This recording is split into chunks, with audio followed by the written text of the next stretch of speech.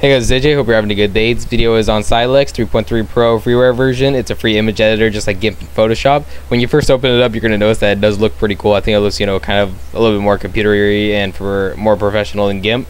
But after you open it up, you just go to File, you go to Open Any Image, or you can just create a new image if you want to. After you open it up, you're going to notice that you have, just like the normal things you have on GIMP.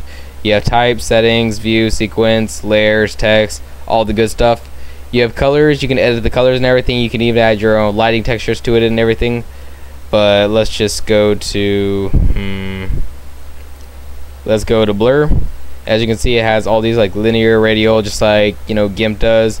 It's pretty easy to use. And after you do that, you can edit it all. You just click your frame and you add whatever you want to it. I'm not really good with editing images, but it actually works really well. My sister is currently using this one other than GIMP, and apparently it works really well. So that is Cylekx 3.3 Pro freeware version. Hope you guys liked this video. I will see you in the next video. Don't forget to subscribe, rate, and comment if you like my videos.